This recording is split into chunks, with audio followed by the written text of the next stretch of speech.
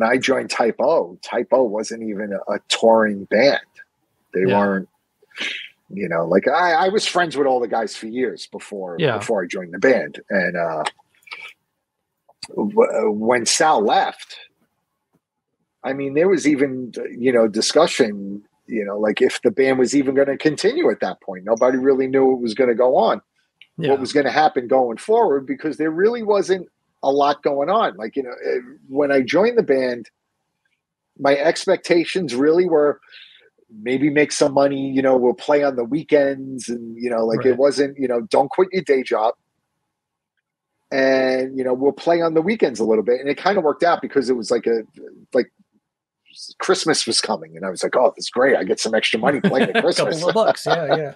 I'll make a couple of bucks to go Christmas shopping. And I didn't care. I was like, I don't care what this band does. I was like, I love the band. I want to be in the band. You know, and that's really what it was left at. And I was in the band. Bloody Kisses had come out, and Peter was adamant about not touring for the record. He wasn't going to support it. So he just wanted to make music and play locally. And I was in the band for a few months at that point. And our manager called me while I was at work and asked if I could get some time off from work to go on tour. I was like, what are you talking about? He was like, well, Peter said that he would go out for a few weeks. I was like, really? Our Peter? Right. Our Peter said that? And really, it was like we went out for 6 weeks. I was able to get time off of work. You know, Kenny was working at that time too. He got time off. Peter had, you know, he worked for the city, and I don't think he ever took a sick day in his entire time working for the city. So he had accumulated so much sick time and vacation time. So he was pulling a full paycheck while we were on tour. And that first tour, we went out for 6 weeks. We went out with Life of Agony. We toured in the States, and we came back and went back to work. And I get another phone call from my manager. Hey, can you get time off for work again? I was like, for what now? Right. What now? It's like, what happened? And we got offered to do a short run of dates with Nine Inch Nails on the West Coast. Oh, wow. Nice. And I was like, all right, let me see if I can get the time off. I got the time off. Right. And we went, we did 12 shows with Nine Inch Nails, not thinking anything that would, you know, we didn't think anything would ever come of it, you know, whatever. We just went and did it, and then went home, went back to work. And then it was, you know, the call, can you get more time off? I was like, for what now? You know, like what's come in? Because we would go home and we were just going back to work. We didn't think that anything else was going to happen. Yeah. Because at this point, you know, we did a little bit of touring. The record's been out for almost a year at this point, you know, and it didn't really do anything. It wasn't like the record exploded and we were, you know, we were in demand. There wasn't anything happening, you know, and we got offered the Mötley Crüe tour. Right. And we apparently, when they were working on the record with John Corabi, that record, they got a hold of Bloody Kisses, and they liked it. And they wanted us to be one of the support bands on their tour. And that was it. And I mean, that's all there was. That's all it was to the story of how we got the tour. Their management didn't want us to do it because we had no value. They were like, why don't you get somebody that could, you know, fill some seats? And, you know, they were like, no, we really like this band. We want them to tour with us. Yeah. They're like, okay. And so we did that tour.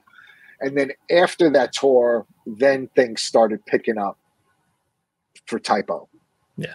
Can I ask you something about that Mötley Crüe tour? Because obviously that Mötley tour with Corabi was kind of a low point for Mötley, but for you guys are playing amphitheaters with Mötley Crüe. You know what I'm saying? Like, so it's like, right. It's like a yin and yang.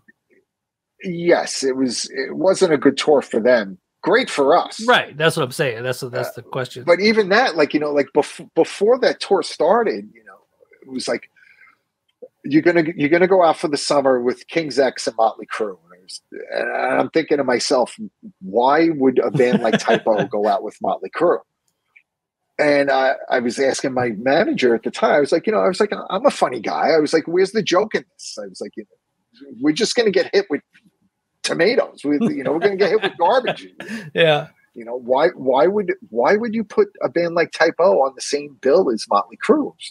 It's such a terrible idea. And our manager, who he did have incredible street smarts. He was really good with that. And he was like, trust me, this is going to be a really good thing for you guys. And I was like, okay. I mean, I like Mötley Crüe and I love King's X and stuff. I was like, I just don't think that Typo's the right band to play with them. I was like, I'm going to have fun. I'm going to enjoy this. After we're done playing and getting hit with garbage, it's going to be, the rest of the night will be fun. And somehow we were winning their crowds over, but their crowds, like you were saying, it wasn't a successful tour for them. But for us, we couldn't get arrested in Pensacola, Florida, or Charlotte, or all these other places that we were playing. And so for them, it was a bad show for them. So you play in this amphitheater and say there's only 3,000 people there. That's 3,000 people more than we would play in front of had we been there on our own. So this was a good thing for us. And fortunately enough, their crowd liked us. So that was also, it took some getting used to at first. It was like, wow, they dig it. It's like really weird. And then after that tour, then we stayed out. We started, the tour ended. We finished with Mötley Crüe in Texas and started in Texas on our own tour. And the first night we were playing and we started the tour, we were in Dallas. We were playing the basement that Pantera guys made famous and stuff. And not really sure what to expect. I look out the bus and there's a fucking line of people going around the block. And the show was oversold. And then that's what started. That's when it started, where Typo started. We were making a name for ourselves. We were starting to starting to fill rooms on our own.